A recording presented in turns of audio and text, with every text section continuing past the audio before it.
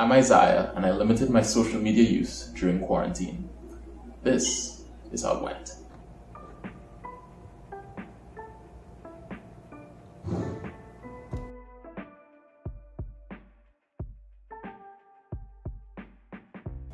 I decided to do this because I've always been wondering how much more productive I could be if I limited my social media use. And it all came to a head when I downloaded this app that showed me how I use my phone. And it really surprised me. Most days I'd use between 6 hours and 9 hours of phone usage. And 9 hours is a very long time. And I didn't expect that. So I decided that maybe now was the time to experiment, try a few things, and see what I could learn from it. So these are the rules I decided to follow for the 1 week period. Number 1, no phone use in bed, because it was a huge time sink when waking up or falling asleep. 2, no checking my email for more than once a day, because there's a lot of times when I would just go to check it randomly, pretending to be productive when I actually wasn't. All streaming, that's Netflix and YouTube, restricted to Saturdays. That's because I spend a lot of time just falling down a rabbit hole when it comes to those two things. No use of social media in the bathroom, because I'd waste a lot of time when getting ready, scrolling Instagram and whatnot. And finally, when I'm working, I will put my phone on airplane mode. Those are the rules, and there was definitely some mixed results.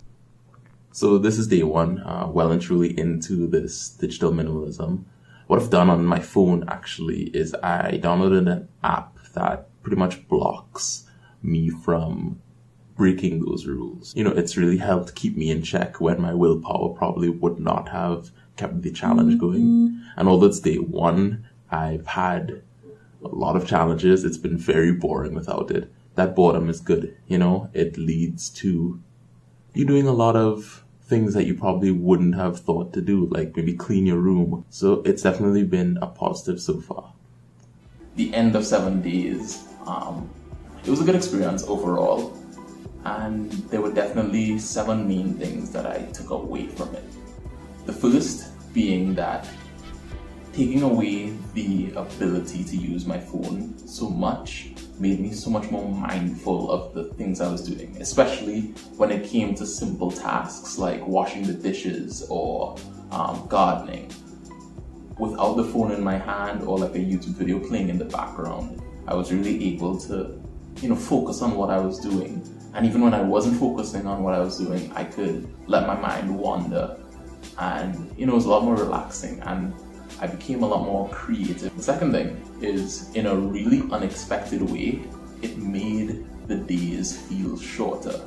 And it's really ironic, because you'd think that the more entertainment you have, the shorter the day would feel, but I found it the opposite, because when I use social media to be entertained, it's almost like I'm trying to kill time and just get towards the end of the day where I could sleep and just restart the whole process.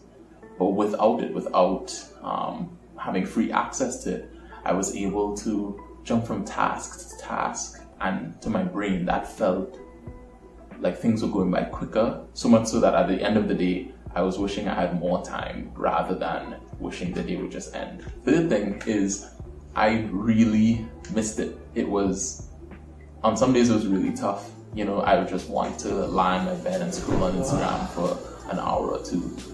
But I had to keep honest to the rules. It wasn't always the best.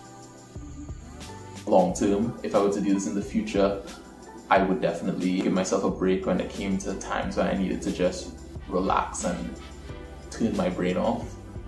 But yeah, it's definitely not all roses and sunshine. On a really random note, it made me very conscious of what I was eating, and it made me snack a lot less. When I had unlimited access to social media, I would use my phone a lot, like when I go to the kitchen, and I guess subconsciously my body would just want something else to do while watching YouTube or Instagram, and more often than not, that became snacking. Because I wasn't so preoccupied by my phone, I didn't feel the urge to snack as much. I started thinking, am I actually hungry or am I not? And that made me, more aware of myself and what I was putting into my body. It definitely seems like the more you watch social media, the more you want to watch, and vice versa. The less you watch, the less you want to watch. During the days that I had unlimited access, I didn't find myself trying to catch up on lost time and watch YouTube for the entire day. I actually watched it less than I did the previous week, which was really fascinating. And it was just surprising to see that although I had the ability, I just didn't want to. It wasn't like I was trying to be high and mighty. It didn't appeal to me. And I ended up doing something more productive with my time. And the final takeaway that I got from this little experiment was that I didn't even use my phone less, which is very surprising to me. What did change was how I used the phone. I used my phone for about 6 hours every day, which is still a lot. And it could definitely be cut down. But the difference was that the majority of that came from using WhatsApp, which is an app where you can message and video call your friends. It made me realize that now I was using my time on my phone to connect with my friends. If I was able to see them and talk to them, I'm sure that percentage would have gone down, simply because I would just actually visit them and talk to them. But it was definitely interesting to see that I pretty much replaced something that was just purely entertainment, got out of it time well spent with my friends. The whole thing was in part inspired by Matt D'Aliva. I hope I'm pronouncing that correctly. I saw his video on digital minimalism and it really inspired me to do the same. He's a much more successful and accomplished person than I am.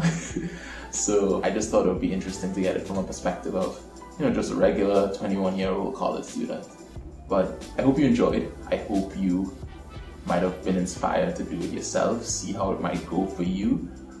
These are all my experiences. I don't know how it might turn out for you. It might be terrible. It might be incredible. I think mine was more like a good neutral. And I think anytime you learn about yourself and how you act, it's a win.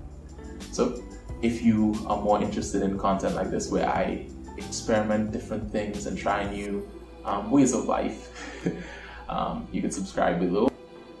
Yeah, that's about it.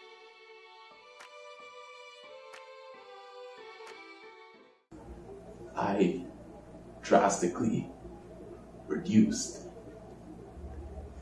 my social media use.